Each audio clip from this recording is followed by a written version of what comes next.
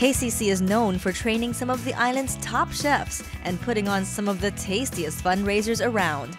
But this particular event had a special flavor because it was organized and hosted by justice-involved women transitioning from prison. And many of them have graduated with honors from the KCC Culinary Arts program. I work at the Hilton Hawaiian Village. I've been there for 3 years and I love where I'm at. Now she has a support system in this room that literally tells her that hang in there, you're gonna make it, we got a place for you, girl. This was the first annual event to honor women supporting women, a new initiative that provides hope and resources for those returning to community. Funds raised will go toward clothing, transportation, housing, and assistance with employment opportunities.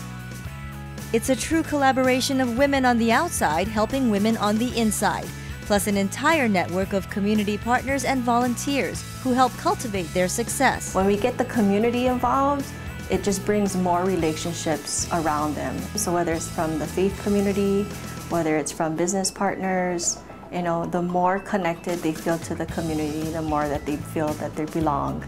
And it's an easier transition. It's just like a family reunion. Why is that important? Because nobody understands their journey more than they do. For 22 years in my addiction, I could not believe that this could be possible. But I know today it's real, it happens, it works, and we can do it. Besides sharing good food, it's really a celebration of forgiveness, of feeling understood, and empowering a sisterhood that somehow found healing behind bars. Working with my hands, feeling the soil between my fingers in the lo'i, I felt free, if not for just a day. Somewhere between watching the kalo grow and learning to harvest and prepare the kalo, I began to heal. The majority of inmates at the state's only women's prison are doing time for drug-related offenses, and most of them have experienced some sort of trauma. Who am I? I don't know.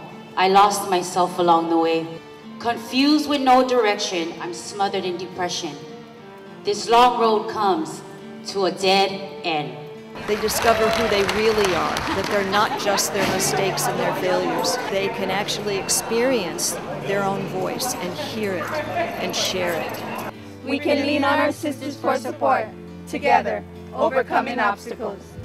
We're all connected to bring about transformation and to bring about a pu'uhonua, a place of healing, a place in which you can live a forgiven life. They want to share their testimony and say sorry and ask for forgiveness and hope that they're forgiven. When you look at us, all you see is ex-inmates. But when you find out about us, you will know that we are the women's voice, and for them, we advocate.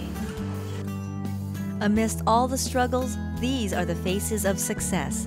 Their transformation has been a source of inspiration for women looking forward to that day of release and reunion with their families. True success can happen if people care. Only together, as state and community, can we make a collective impact on the criminal justice system for change. That's the big vision.